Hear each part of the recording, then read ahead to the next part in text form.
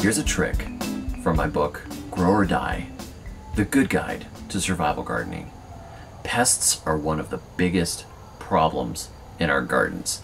You may spend a lot of time putting out nice little transplants and taking care of your gardens, and then something terrible will happen. You'll get worms in your ears of corn, you'll have cutworms take plants off at the base, you'll have beetles punching holes in your tomatoes.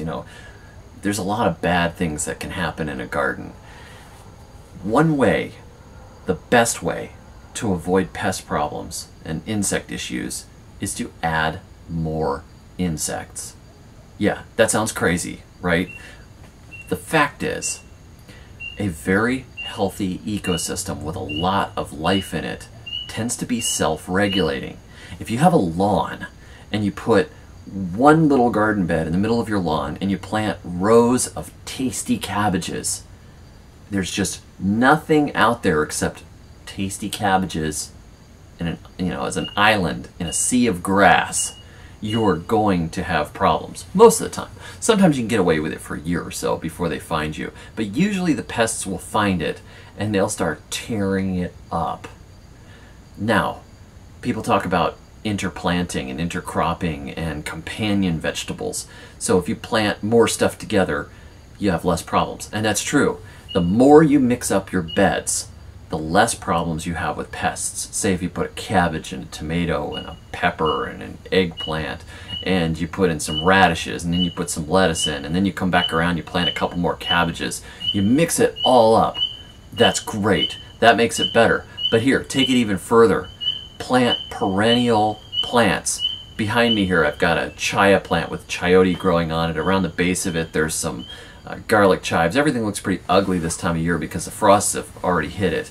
But I've got a bed back there that's got perennial marigolds, it's got Mysore raspberries, it's got roses in it, it's got blackberries, it's got chives, it's got mint, it's got all kinds of things. And that bed full of all different types of perennial plants that live year after year with lots of mulch around them provide a place for lots of the good guys to live. I've got wasps in there, that come in and they enjoy the nectar and they go hunting for bugs. Wasps eat a lot of caterpillars, and that's why you want them around. Everybody wants to get rid of wasps. Don't get rid of wasps. I put a row of mailboxes at the edge of my garden just for paper wasps to live in. I drill holes in wood and set them up for parasitic wasps and hunting wasps and mason bees and other things to build their nests in, and then they go through my garden and they do pest control. I've put rocks and stick piles. I've left big patches of weeds. People go, oh, goodness, you got to get rid of all the weeds. No, you just leave the weeds to the edges of your garden, like the old British hedgerow type of a system. That will allow a lot of the good guys space to live. So when the pests come in, you've got the good guys that are already there. They're already there to hunt. You're not having to do all of the stuff yourself. And the more mixed up your plants are, the more ecosystem you can build, the wider variety. Instead of just one or two species in a patch of garden bed, put 10, 20, put 30 or 40 other plants outside of it. Plant everything. Plant, ornamentals with flowers on them. Put,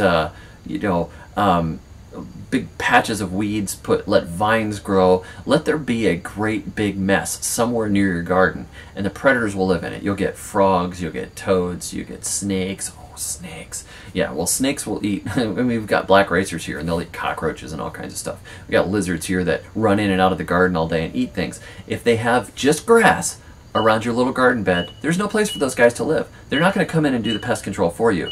So one of the best ways you can do pest control is just like your intestinal tract, right? If you take antibiotics and you wipe out everything because you're trying to get rid of one particular bug, you don't have a balanced digestive system. You don't have all those probiotics, the Acetobacter and the Acidophilus and those guys.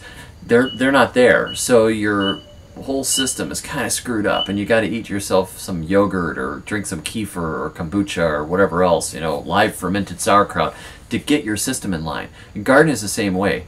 When you put pesticides on it, You can damage the soil life, you damage all the good guys that may be there, the little baby ladybugs that just showed up to deal with the aphid infestation. You wipe out the aphid infestation, you get rid of the ladybugs, the aphids come back, the ladybugs don't for a little longer time. The more you can mix things up, the more you can allow a lot of stuff to grow, the less problems you have with pests. That's the best way to deal with pests, is to let it happen the way nature was designed. God put all this stuff in place. So each piece that you take out, the more you have to play God. So there's my 2 cents on dealing with pests. Allow a lot more insects rather than a lot less, and you'll have less problems. And there's a lot more in my book, Grow or Die, The Good Guide to Survival Gardening, which you can find on Amazon. Look it up under my pen name, David the Good. And for regular tips, visit me on the web at thesurvivalgardener.com. And be sure to like and share my videos and all that kind of stuff.